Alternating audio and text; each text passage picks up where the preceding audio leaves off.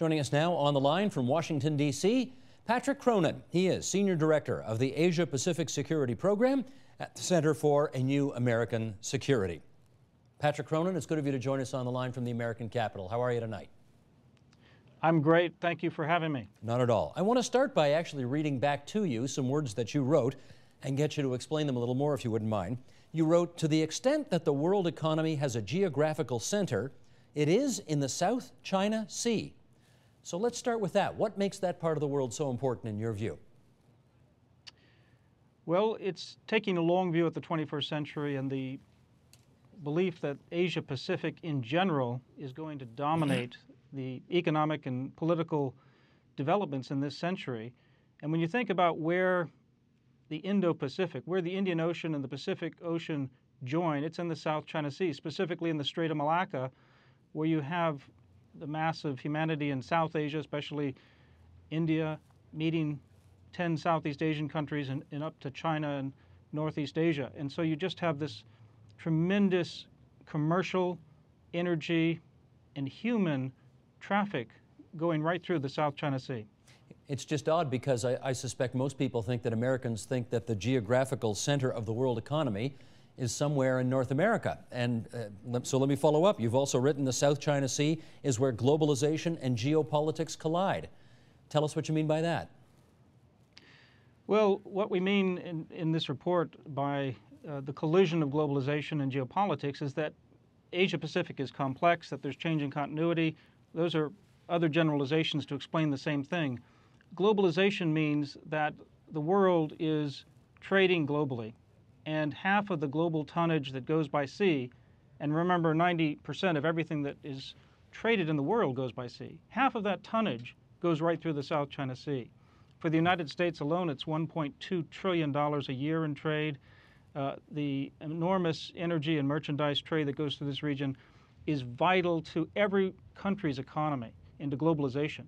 But the flip side is that very old-fashioned nationalism, disputes, territorial claims, ethnic, religious, and sectarian differences persist even in the 21st century. And there's therefore great rivalry and strategic distrust, and therefore globalization and geopolitics collide in this very region.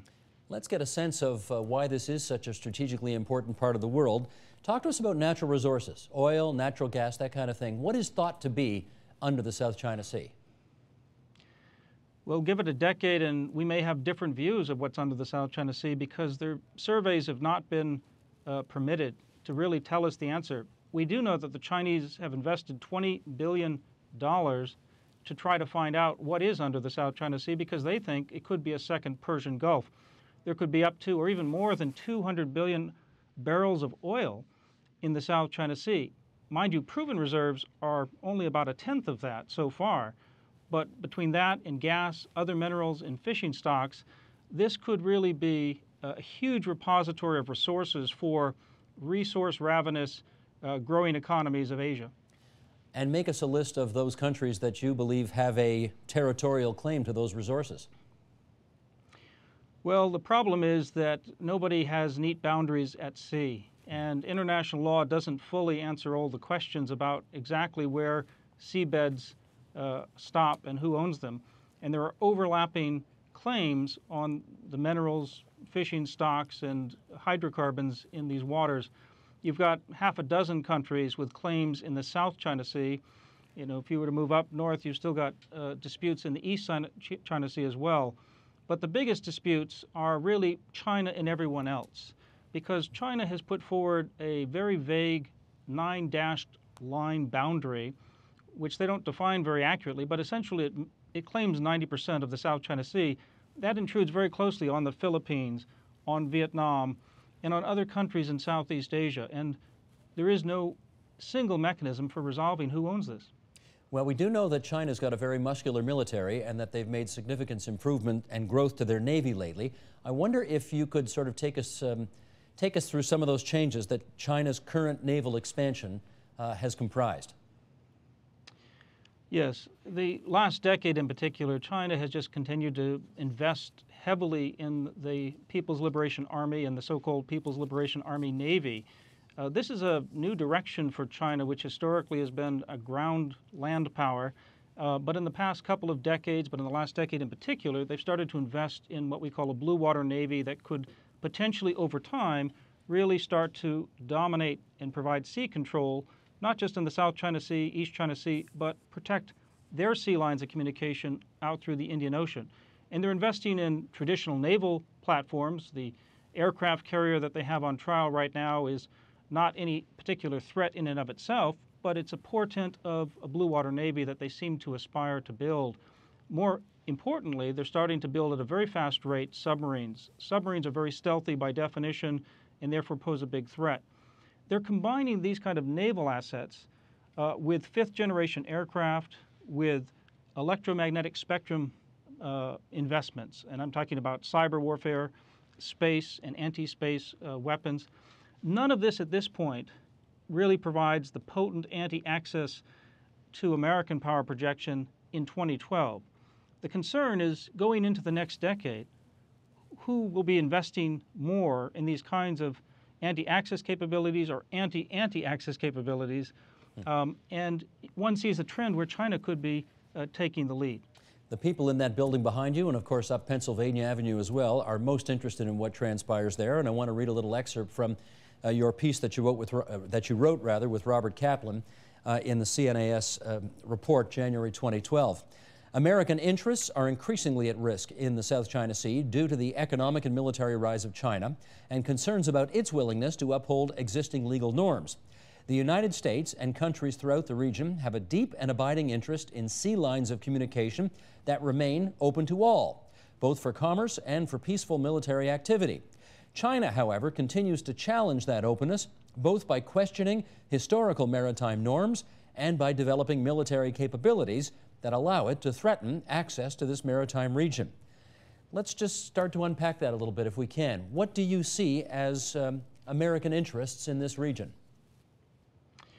Well, American interests in this region are a microcosm of global interests in freedom of navigation, free trade, and access and commerce around the world, so that all countries can have a chance to prosper and benefit by fair rules of the road.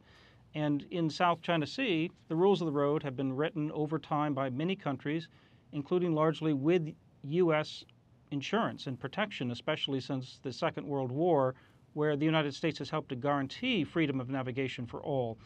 Now, under customary international law, for instance, countries are allowed the right of peaceful passage of their military ships within 200 nautical miles of a country, that is within their exclusive economic zones, but not within their 12 nautical mile territorial limits.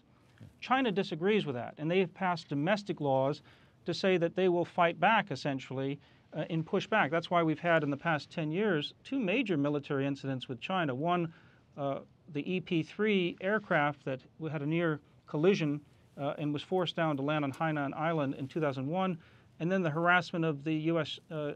survey ship Impeccable back in 2009. Almost surely there's going to be a third incident because there's a disagreement on these rules of the road.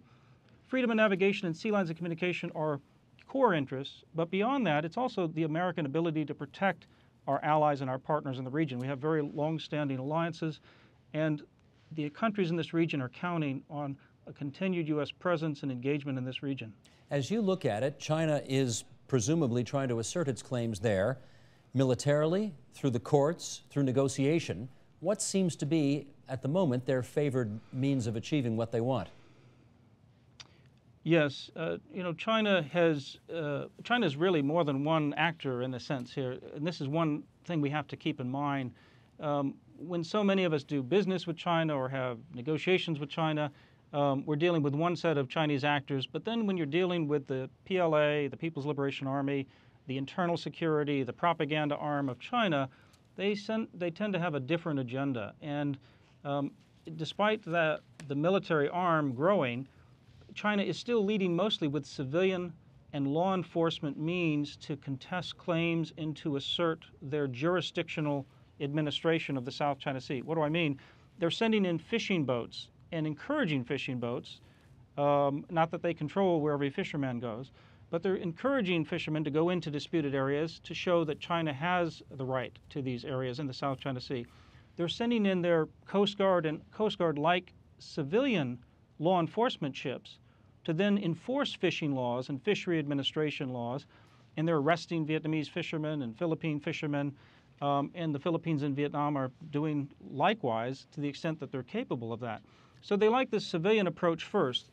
It mixes with Chinese strategy in the sense that they've devised something in the last decade called the three warfares, where they look at psychological, legal, and informational means of achieving their aims.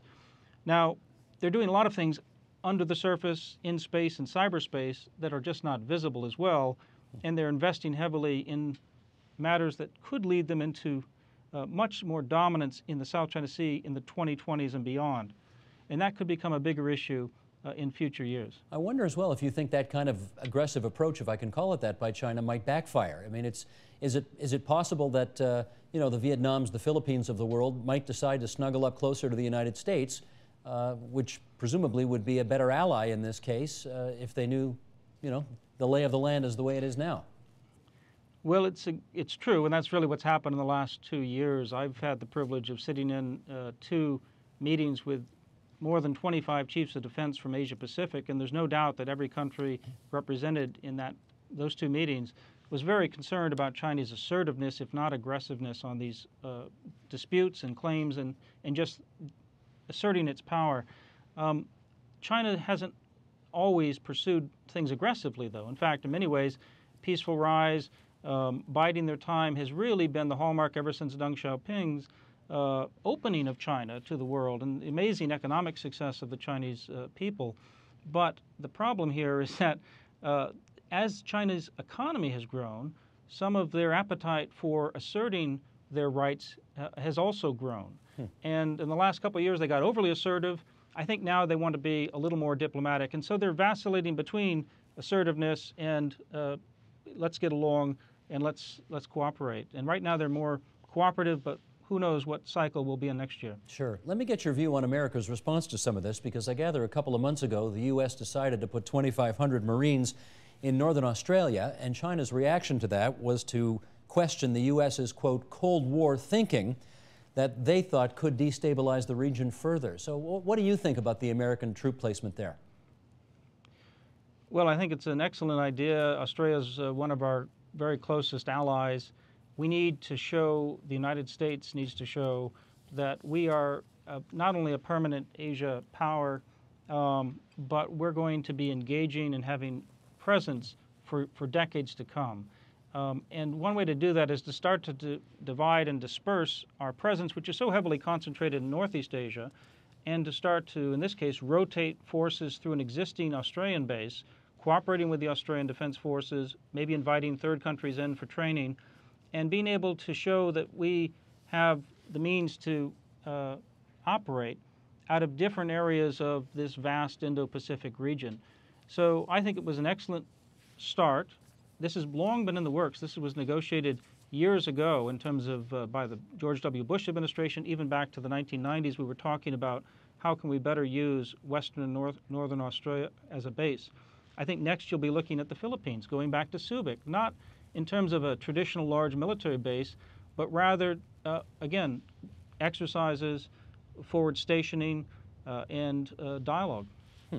In which case, Patrick, let me ask you one last question. Your colleague Bob Kaplan, on that piece that you wrote, the report for the Center for a New American Security, he said the South China Sea is the future of global conflict. You agree with him on that? Well, I do. Bob's a terrific strategic thinker. He's also a great writer. The future of conflict, there's a lot of strategic uncertainty. The administration here has talked a lot about the pivot to Asia as though we know for sure the next concern is just in Asia. We don't know that. Nobody does that because the rest of the world has a vote. But the maritime dimension of the Indo-Pacific region and of the South China Sea in particular, where the Strait of Malacca poses a huge strategic dilemma for all countries. If you close down the Strait of Malacca, or conversely, if you can control the Strait of Malacca, you have enormous power over the energy and merchandise trade that everybody depends on in this region. Nobody wants to shut it down, certainly in the United States. The whole idea is we want to make sure that we could maintain that artery if we had to. China, with its anti-access capabilities growing over time, could eventually say, look, the United States can't keep that open. We'll keep that open. We are now supplanting the United States, and so you better change your calculus about what it means to be in the Asia-Pacific region, because it's now China-centered, not U.S.-centered. Understood. Patrick Cronin, it's good of you to join us on the line from Washington tonight. Thanks so much. My pleasure.